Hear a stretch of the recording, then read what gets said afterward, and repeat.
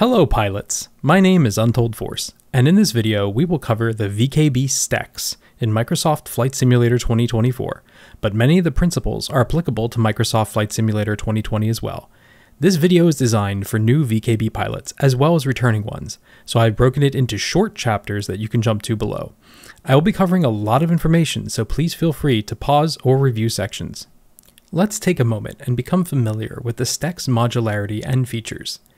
As with most VKB controllers, STECS is highly modular and configurable. STECS stands for Single Twin Engine Control System and can be composed of combinations of these 5 main components. 1. The core throttle module. 2. ATEM, or Auxiliary Throttle Extension Module. 3. STEM, or Standard Throttle Extension Module. 4. The grip itself. At this point, we have the Modern Throttle Grip, MTG, and the Space Throttle Grip, STG, also referred to as the Space Throttle System, or STS. Finally, 5. The Modular Detent System. All 3 current variants of the STECS are on display with some of my own additions. From left to right, the STECS Modern Throttle Grip Mark I, the STECS Modern Throttle Grip Mark II, and the STECS Space Throttle System. There's also a right-hand variant of the STECS available, but I don't have one yet. In addition to the main modules that we just covered, the Modern Throttle Grip also has additional modules for the grip itself. You may have heard about the Mark I versus Mark II Modern Throttle Grip. The grip has one major change. The index finger position has new electronics in the Mark II version, allowing for the placement of an analog stick module instead of just a switch or hat in the index position.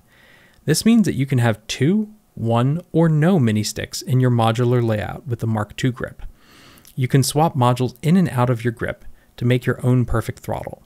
The non-mini stick module locations can have a single button, a rocker switch with push, or a 5-way hat switch.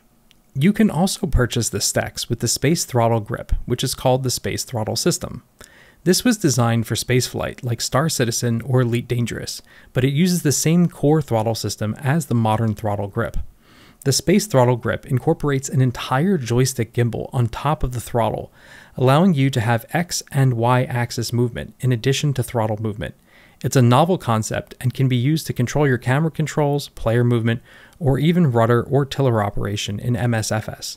Additionally, the Space Throttle Grip has right and left hand variants, which the Modern Throttle Grip does not have at the time of the release of this video. Southpaws rejoice because you can finally enjoy STECS too. Before we go further, let's make sure that your STECS is properly assembled, configured, and calibrated. If you haven't done so already, please watch the STECS setup video, which covers these topics. The link to this video is in the description below, or you can find it on the VKB Sim YouTube channel. If you have any questions or problems, you can jump into the VKB Discord, which is also linked below. We even stage regular community flights, and you're invited. Keep in mind that the button numbering will be dependent on your module configuration, so for this reason STECS controller bindings are not easily shared from one person to another. A single module difference could change everything. Don't worry, as I'll help you get set up and flying in no time. VKB released an entire video showing how to swap modules. If you want to swap button modules, please watch that video, and do not forget to initialize the modules after swapping. To initialize modules, unlock the right and left grips and look at the diagram on the inside. Hold the ENT button and the right front or forward trigger for a few seconds while plugging the STECS into your USB port to initialize new modules, and then let go of those buttons. You only have to do this after switching modules. I made a simple starter template to help you get set up in Flight Simulator. Because of the modular nature of STECS, there are many different PDF variants. The blank Adobe PDFs, as well as the starter templates, are available on the VKB website, with the link below. Take a moment to pause the video and download them, and take a look at them. For example, the STECS Mini includes just the core module page. Mini Plus includes the core and ATEM. STECS Standard includes the core module and STEM. STECS Max includes core, ATEM, and STEM. A common complaint is that each module is on its own page. There are so many possible inputs and combinations that I would have had to make dozens of PDFs, which would have gotten very confusing very quickly. You can edit the PDFs yourself and save them, or print them out for your cockpit reference booklet, pull them up on a tablet for reference while flying, or even open them up on your second, third, or fourth monitor. After a few days, you'll find yourself relying less and less on the references to the point where it'll become second nature. If you would like a more in-depth reference on how to use and edit the template pages, please take a look at my VKB Gladiator MSFS 2024 video. The link to that video is in the description below. Because you might have STECS in any one of hundreds of possible configurations, paired with any number of joysticks or other peripherals, there is no way for me to come up with one solution that works best for you. Please use the templates and adjust them, edit them, and most importantly, make them your own. Our hobby is one where we constantly modify things and make them better for our individual needs. A DCS player might look in horror at my use of the front triggers for reversers, for instance, while an MSFS player might appreciate that they don't need to use a detent to activate reverse thrust. Please have fun with the process. VKB Device Config, or VKB Dev Config for short, is going to be a helpful tool for all stages of the flight simulator binding process. You should have this program downloaded as part of the STECS setup, but if not, take the time to download it now. I want to warn you that as new versions of this program come out, your interface may look different than mine, but the features should be the same. Let's open VKB Dev Config at this time and go over some of the most important features. The top panel lists all of the VKB devices that you have connected. I have the Modern Throttle STECS Max listed right here, so I'll double-click it to load the settings from this device. There's an entire manual dedicated to the things you can do with this incredibly powerful software, but right now, we want to open the Test tab at the bottom and click the Buttons/POVs tab in the middle. Go ahead and click a few buttons on your device. You should see the corresponding buttons light up red in the Test tab. We will use this tool to find the device buttons so we can bind them in Flight Simulator. Now, let's click the Axis 1 tab in the middle of the screen. This lists all of the analog inputs coming in from the STECS. Try moving the throttle now and watch as the axis X and axis Y move. Unlock the throttles and you should see them move independently. Try adjusting the thumb wheel on the base and watch the response here.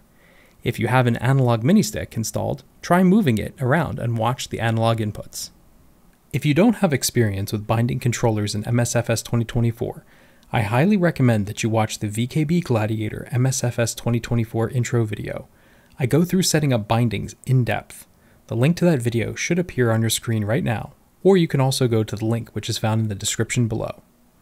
Let's begin under the assumption that you have never connected the STECS to MSFS 2024. Click the gear at the top right to go to the settings screen, then click the Controls tab. On the left, you'll see a list of devices that are connected. Let's select the STECS Modern Throttle Max STEM. The device name of your STECS depends on the modules that are connected and configured, so the name may change if you add or remove modules. Since MSFS saves bindings by device name, adding or removing a STEM or ATEM module may cause you to have to rebind your controls. MSFS 2024 Sim Update 2 added the ability to import and export controller binding profiles, allowing you to make backups or share bindings with other people. I made a short video covering this, so if you're interested, please watch it by following the link on your screen or in the description below. MSFS bindings are split into 3 categories: general controls, such as view controls, airplane controls like ailerons, rudder, elevator, and throttle, and finally, aircraft-specific controls, which can be specialized for a specific aircraft. This gives a huge amount of flexibility to your control scheme, but can also be quite complicated. If you don't have any general or airplane controls for your STECS, then create some right now. Click the small gear and select Create. Then create a profile that has a unique name. This is important. I'll call my general control profile STECS General and my airplane control profile STECS Airplane. If you use the same name for multiple profiles, then the simulator can get confused and force you to reload the profile manually for each flight. That can get annoying very quickly, so avoid that if you can. The most important part of the STECS is the throttle, so let's start by binding that.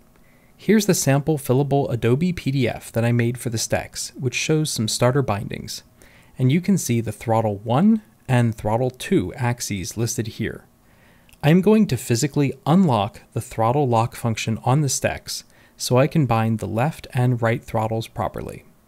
When the lock is physically engaged, then both the left and right throttles will have the same value, which is how I fly most of the time. It's nice to have the option though. Before we do anything, make sure that filters is set to none in the bottom, so all possible options will be displayed. In the search bar, let's type throttle 1 axis, which is generally the main engine in single-engine aircraft, or the left engine in two-engine aircraft. You can see in the list that this will be an airplane control, and it will be of an axis type. Axis inputs are analog, meaning that they can have thousands of possible values. Click on the first empty box, and now move the left throttle grip on your STECS. It should come up with joystick L-axis Y. Repeat the process with throttle 2 axis in the search bar, and your right throttle grip. This should come up with joystick L-axis X. By default, these values will need to be inverted in the sim. To invert these values, click on the small gear at the right side of throttle 1 axis, and check the Set Inverted Axis box. Do the same for throttle 2 axis. While you can also invert the axis values using VKB Device Config, there's really no need, as MSFS makes inverting axes quite easy. Now that we have the throttle axes bound, let's try binding a button. On the fillable Adobe PDF with the sample controls, let's look at the MB2 push button function for toggle landing gear. So let's try binding that. Just like before, make sure the filters is set to none at the bottom. In the search bar, type toggle landing gear. We now see that this is a digital control, meaning that it should be bound to a button instead of an axis. Fortunately, MB2 push is a button. Let's click in that box and push the MB2 button. You'll now see a button number pop up. Keep in mind that your button number will likely be very different from mine unless we have the exact same module configuration. This is why sharing configs for the STECS is difficult, and you'll likely have to bind everything yourself. One of the most interesting features of the STECS is the modular detent system. Depending upon the STECS version that you have, you might have up to 5 different frames that you can use to program detents. VKB released a video on how to create and program these detents, and I highly suggest that you watch it. The link to that video should be on your screen and in the description below. I personally use detents for reverse thrust, but you can create them for many other purposes, such as idle thrust, afterburners, etc. With up to 5 encoders available on the STECS, depending on configuration, you have countless options for binding things in the aircraft that you like. You may find that the encoders are frustratingly slow by default and tend to overshoot. This is a limitation with the way that Windows handles button presses. While some people turn their encoders into axes using VKB Device Config, there is another way, a free and open source piece of software that works great with VKB controllers, MobiFlight. MobiFlight allows for you to control parts of the aircraft that would otherwise be inaccessible through standard means. One of the MobiFlight contributors, Delta, created a special module that interfaces specifically with VKB devices. This module allows you to control LED light behavior on your VKB controllers based on things happening in your aircraft, and also greatly upgrades the responsiveness of encoders. MobiFlight requires additional setup, but I also created a video demonstrating how to set that up. The link should be on your screen and in the description below. With Microsoft Flight Simulator and MobiFlight, the sky truly is the limit. I personally have my STEM module configured as a proxy for the Garmin G1000 in-game, since I mostly fly smaller aircraft. The 2 encoders on the STEM allow me to control the encoders on the Garmin, along with using the ATEM buttons to switch which encoders I'm targeting. I use the ATEM mini joystick to control electronic maps, allowing me to pan up, down, left, and right, and rotate the mini joystick encoder to control map zoom. I also use the Mark II dual analog mini sticks to give me unprecedented view controls, allowing me to translate the view up, down, forward, back, left, and right, and also to give me a zoom in and out feature. It's wonderful in VR. The STECS is a fantastic addition to any flight simulator enthusiast for its extreme versatility and features. It's become one of my favorite pieces of hardware, and it might become one of your favorites as well. The key is to identify the controls that you use the most, and bind them to your STECS in a way that suits you. Airline pilots will use vastly different controls than bush pilots, so take the time to find what you need and make it yours. As always, if you have questions or need help, please visit the VKB Discord server. We're happy to be there for you. Thank you for watching this video, and I hope that I'll see you in the skies.